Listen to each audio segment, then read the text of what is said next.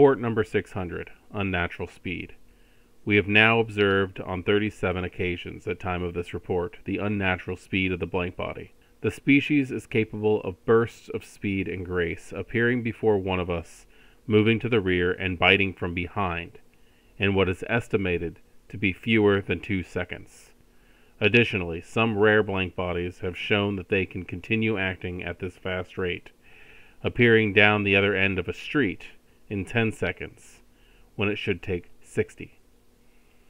There is no known remedy or defense against this quickness, which acts as one of the greatest threats to our termination of the species. It is supposed that they require blood in their system to act in this way, but we do not know how much or how long said blood fuels their actions. Current protocol is to record blank bodies of this type from a distance. If cornered by one, permission is granted to detonate a microbomb on the agent's person, as even the fast types do not show resistance to areas of fire or shrapnel. Slowing or destroying one of these creatures is worth a single agent's life. Greetings, kindred. I am Voivode Maquette. This is my companion Dullahan, and today we are going to continue discussing the different disciplines in the world of Vampire the Masquerade, 5th edition. Today we cover Celerity. Whether you call it bolting, slipping, or velocitas, Celerity is the preternatural speed granted to kindred by the blood of Cain. It's also one of the largest pains in the ass when it comes to storytelling when you're trying to work on a combat situation. There are various ways you can handle situations involving celerity, basically just for travel, stating that, oh, this person is going to get there first due to the fact that they have celerity. But I find that most systems of celerity are not very story functional. They're not very story friendly. And on that, I was very pleased to see the differences that have come from Vampire the Masquerade 5th edition with this discipline, because it is the most comprehensive version that I've been able to find. We will get to the rules in just a second. What the book has to say about it is the ability to strike fast, dodge blows, and escape pursuers allows kindred to become extremely effective predators. Celerity enables vampires to move faster than any natural creature, though it does more than grant supernatural speed, with vampires employing it actually appearing to think almost as fast as they act. While some vampires use to slice and stab at enemies without fear of repose, others simply use it to get from point A to B faster than any other person on foot. I have to say that I do like the wording there. Getting from point A to point B faster than any other on foot. A car is still going to outrun most kindreds with celerity. In my opinion, I would actually say that this would be a test of, I would say, intelligence plus streetwise involving celerity, to be able to find back roads and things like that to get from point A to point B faster than anybody on a vehicle, or individuals who are in flight using Protean, Shape of the Beast, or something like that. Celerity itself is one of the 3 standard combat disciplines when it comes to LARP, but I do like the fact that this tends to take it a little bit further, where it's not just how many actions you can get to see how many times you can strike in a round. The organized character who understands how to spend XP in a dickish manner, we'll call it that, is going to prioritize these things, these game-breaking disciplines. For if a character such as someone who's a Brujah has potence and celerity and is able to stack the extra damage along with the extra rounds for the older systems, they're nearly unstoppable. Even individuals with fortitude don't seem to be able to stack up to such a thing, which is why I personally get confused when you see all these venture princes who are successfully fighting off Brujah anarchs. when you look at the logistics of it, I don't think that that is actually going to happen the majority of the time. However, with this new system, things have changed a bit. Characteristics: type, physical, masquerade threat, medium-high. Celerity powers are clearly inhuman, the only saving grace being that they're very hard to catch on film or photograph. That is also a nice clarification. We used to have these, there's a sweet spot area where in the old versions of Celerity, if you used basics, you were considered safe. Specifically because it could just be that you have a heightened reflex or a better sense of things around you, where it's impressive, but it's not exactly masquerade breaching. The middle ground, intermediates, or levels 3 and 4, do tend to be a little bit more on the superhuman level, where that's not possible. But a 5. A 5, if used in the right situations, is faster than the human eye can see. The fact that they have a more solid system on how Celerity is supposed to work, without being too much of a stickler for the rules, but also giving it more things to do than just, you're a little bit faster now, is a little bit of a relief. Blood resonance, caloric. Fear and utter terror. Runners, athletes, amphetamine and alkaloid users. Habitual players of first-person shooters and Twitch games. That's hilarious to me. I love the fact that they're calling that out. But that kind of stuff does cause a person to have a heightened sense of adrenaline, and is going to make people be more of a production value when it comes to Celerity than anything else. Now, getting into the levels of Celerity, I gotta say that I love the stacking, because again, it's not all just speed. This more comprehensive, this more understandable version of Celerity covers more of the predatory grace of the vampire, akinning them to cats and the hunting styles of game predators and things like that. So I'm glad that it's just not, oh, you gain another action, or you gain, you just continue gaining actions as you go. I like the fact that there's more specified situations. First being level 1, Cat's Grace. The vampire gains a balance and grace equal to and surpassing world-class trapeze artists. They can walk and even run across ledges and wires effortlessly, and keep their balance on the slimmest of supports. Cost: free. System: the user automatically passes any dexterity or athletics-based roll needed to keep their balance. Note that this power does not allow them to balance on supports that cannot take their weight. Duration: passive. This is just a heightened sense of balance that is natural to that vampire at that point. The fact that they don't have to pay for it shows that it's not a concentration-based discipline. If they fall and catch themselves, they catch themselves. It's not, let's see if you're going to slip or anything like that, and I do like that. When I read Cat's Grace, the first thing that comes into my mind is the idea of the city gangrel, the Sabbat gangrel, who are more prone to live in urban settings, whose disciplines were Celerity, Obfuscate, and Protean.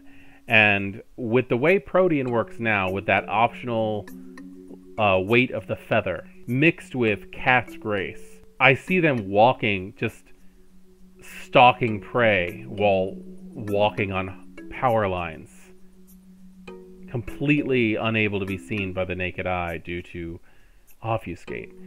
The idea of these combinations of disciplines, not amalgams, but using them in certain ways, is just, it gets the brain juices boiling, I guess. I've come to like that phrase. But that's where my mind goes when I think about Cat's Grace, is the things that you could accomplish in an urban setting in combination with other things. Perhaps it's just because I'm used to playing in a city setting and playing a vampire, that makes a lot of sense. But the idea of just being able to balance on those power lines while you're stalking your prey is just so interesting to me. I don't even know why. I don't even know why I get such a cheap thrill out of that one, because it's so vampire. It just screams vampire to me. Anyway, moving on. Rapid reflexes. While their bodies still can't defy the laws of nature, vampires with this power perceive events instantly and can react to them with superhuman alacrity. They can observe incoming projectiles to the extent that they can attempt to dodge arrows and even bullets without available cover. Cost: free. System: with this power, vampires suffer no penalty to their defense pools for lack of cover against firearm attacks. They can also take a minor action worth up to 2 dice per turn, such as readying or reloading a weapon for free. Duration: passive. Another passive discipline. And I like the fact that the first levels tend to be more passive and you're not having to worry about things, because these seems like innate gifts within the system.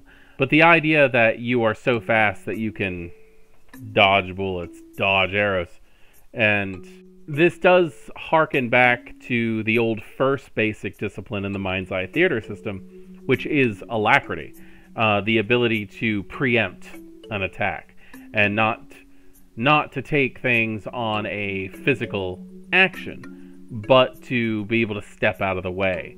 I always used that for hunting and things like that. When I knew someone was going to turn, I would just instantly get behind them and feed from them. Level 2, fleetness.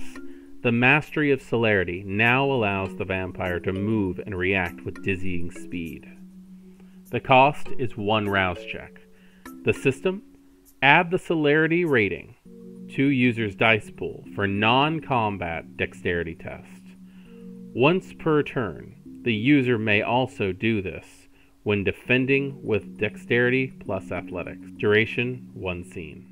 The fact that this is non-combat is a very interesting thing. This does not say that you can't use it in combat, but it does say that it doesn't help when you're actually in a combat situation. This, I think, is actually going to cause more people who have characters with celerity to be more thoughtful in their actions and to know exactly how you should react to certain situations instead of just pulling out a weapon and start slashing.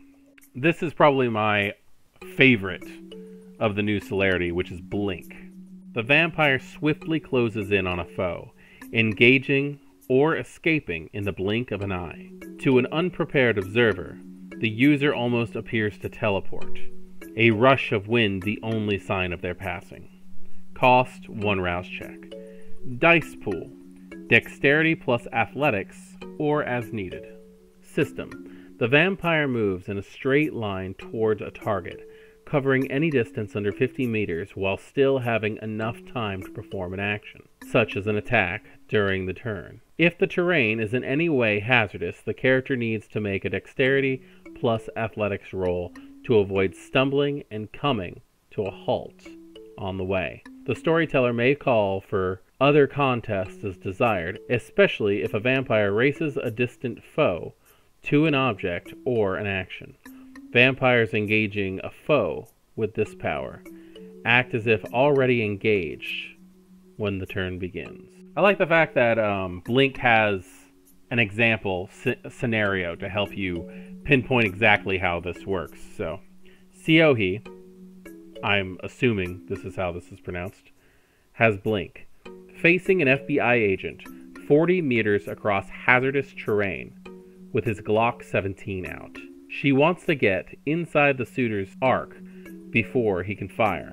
She rolls dexterity plus athletics versus the G-Man's dexterity plus firearms. On a win, she can make a brawl or melee attack before the Fed can fire. If the agent wins, he gets a shot off at the vampire first, and then she can make the brawl or melee attack. Duration: 1 turn. That is a very good explanation.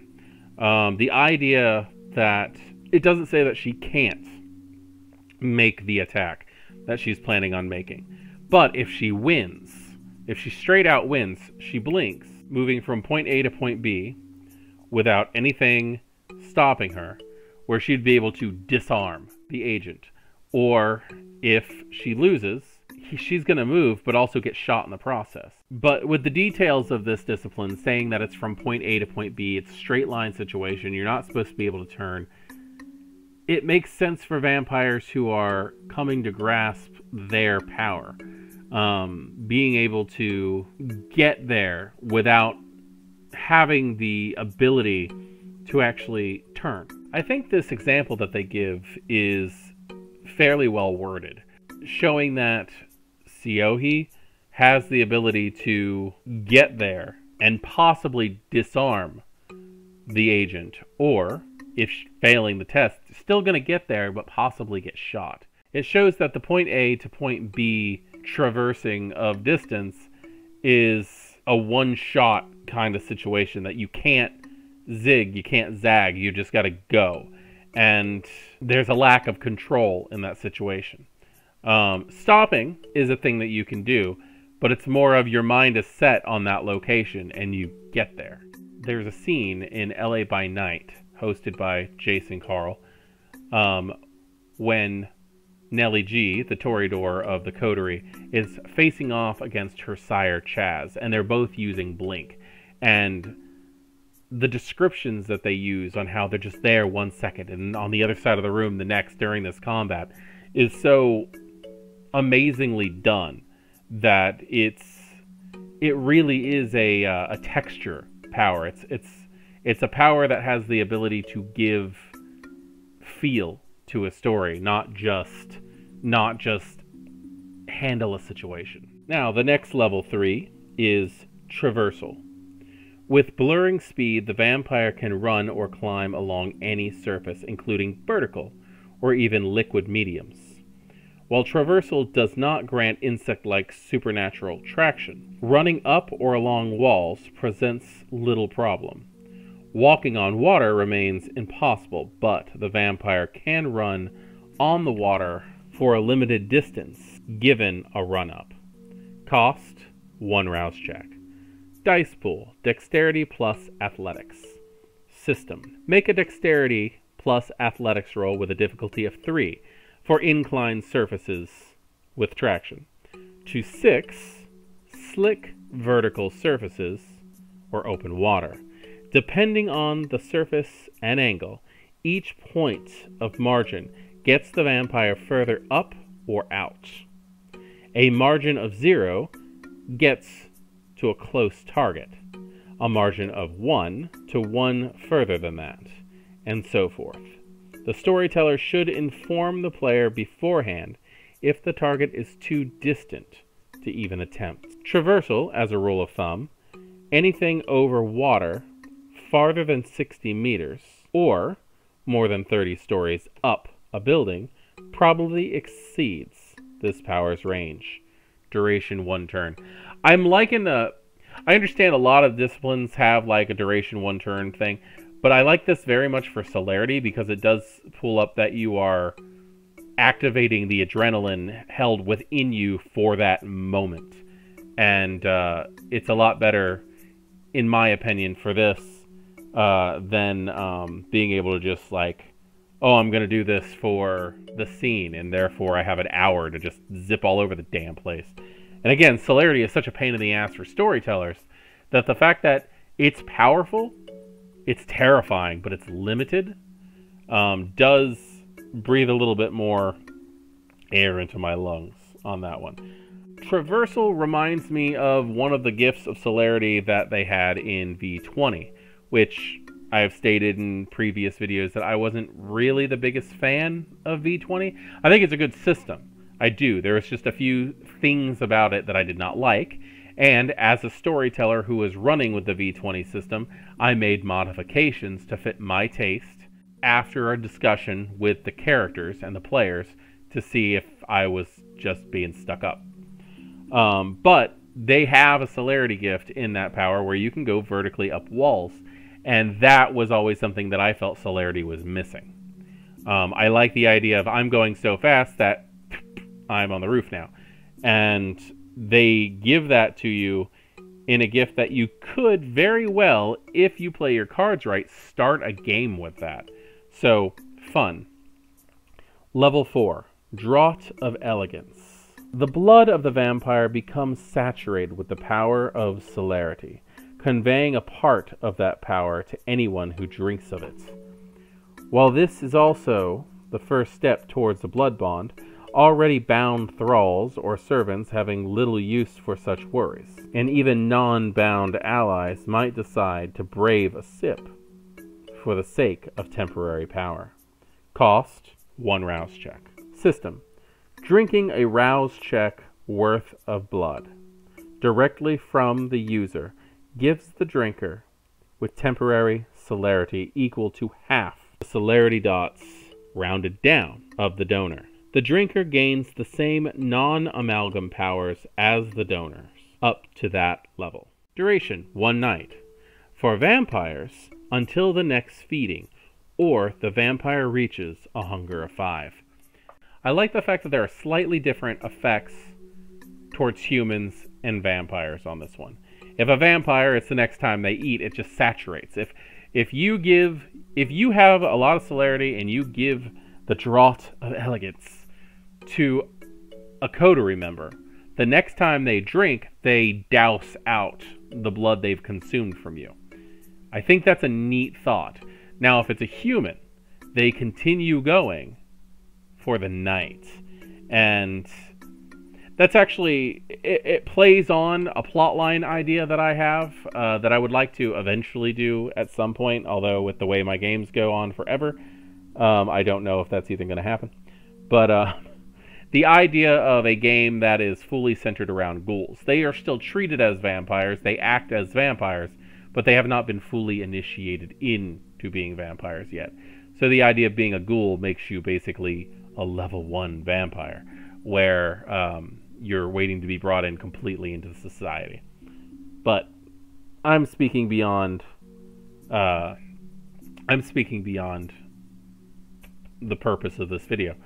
When it comes to draughts, specifically like the Draught of Elegance and stuff like that, I do believe there's a fortitude power that originally worked like this in an older system, where you could either I don't remember if it was you let them drink your blood and they get your fortitude, or if you like put a dot on their forehead and they get their fortitude, like a blessing or something. But I do know that there was a system at some point, I don't know if it was 2nd edition revised or not, where something like this existed for elders.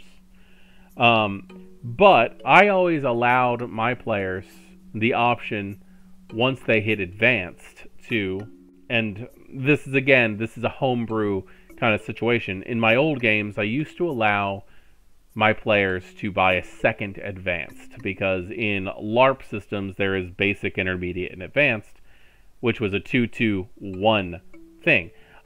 Most of the time, if a person said, oh, I'm going to buy my 2nd advanced, they would end up putting it into our own specialized draught style disciplines, where they could give their power to someone else in the same fashion as Draught of Elegance works. So I can't say that I'm against that, because I've been doing this for years, and I'm glad to see that there's a way that it's carrying over into things like celerity. Our first amalgam. Level 4, Unerring Aim. Amalgam Auspex 2.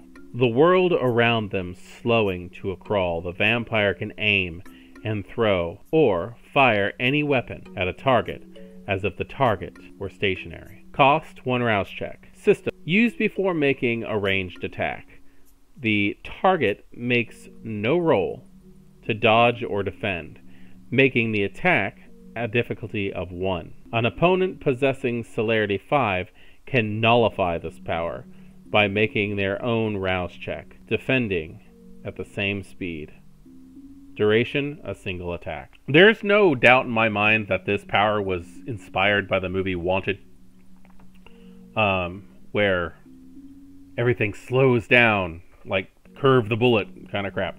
And I don't see them curving the bullet here, which is good, but the idea of you can make everything slow down. You're actually speeding up, but things just seem stationary to you for that attack.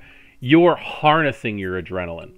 And this is a outright combat level of Celerity, where it's disgusting and amazing at the same time. And where it's very interesting to me is the fact that it's Auspex 2. It makes complete sense that it's Auspex 2, but it also kind of implies that this is a Toreador power, because Toreador get Auspex, Celerity, and Presence, where this really does seem like it would come in handy for an Asimite. But I completely agree with the idea of the mental acuity of Auspex being used with Celerity to accomplish this. Ooh, we are down to level 5s. Level 5, Lightning Strike.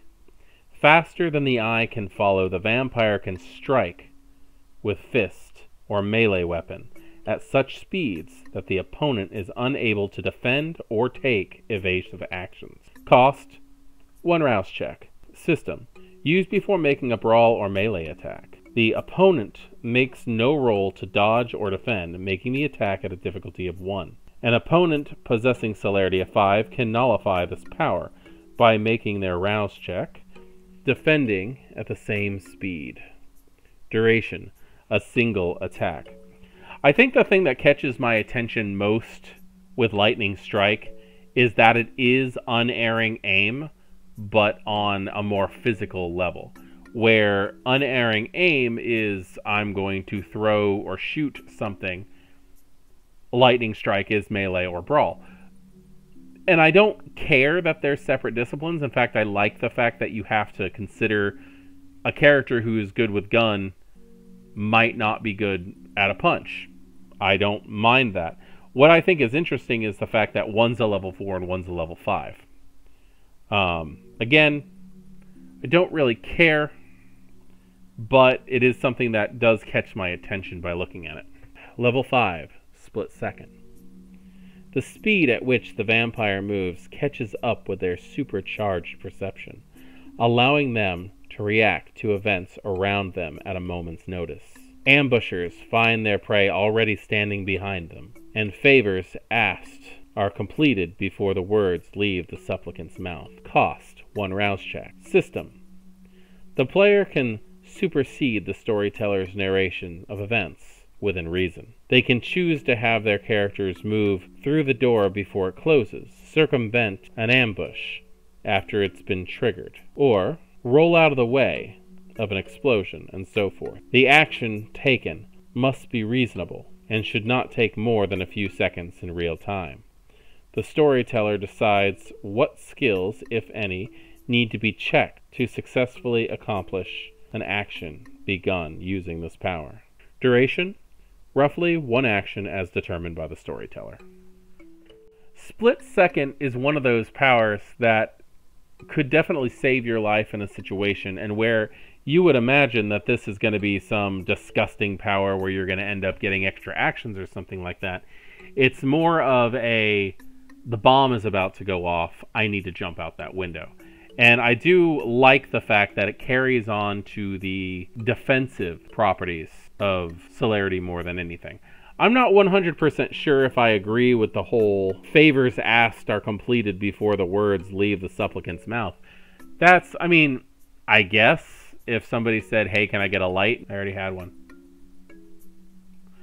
But the power itself is written very well, and I gotta say, again, I like all of Vampire the Masquerade 5th edition Celerity. That it makes the game interesting, but doesn't tip it. And Celerity, in my experience as an ST, has tipped the scales to unfair levels. In Vampire the Masquerade 5th edition, Celerity is more focused on the elegance and the speed, but not necessarily the damage that you can do. A weak character is still a weak character regardless of speed, but being able to react and preempt and escape, if need be, is something very nice. A character who is, in essence, not a combat character is not going to become a powerhouse simply because they have celerity. But a character who is a powerhouse will become much more dangerous for it. And that is something that I love. And I would like to know, as always, what your opinions are with celerity and examples of what you have done to use it. I believe next week we'll be covering Dominate, which I'm looking forward to very much, because again, in V5, Dominate has become so much more than the simple I'm making you do this discipline that it has been in the past.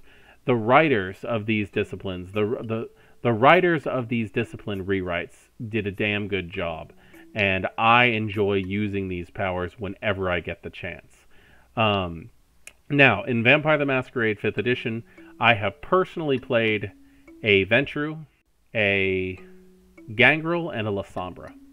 So I have not had the full field of all the different things that I get to play as a player character, though I am running a Chronicle, and my NPCs, or SPCs, or whatever they're being called now, do tend to be very versatile.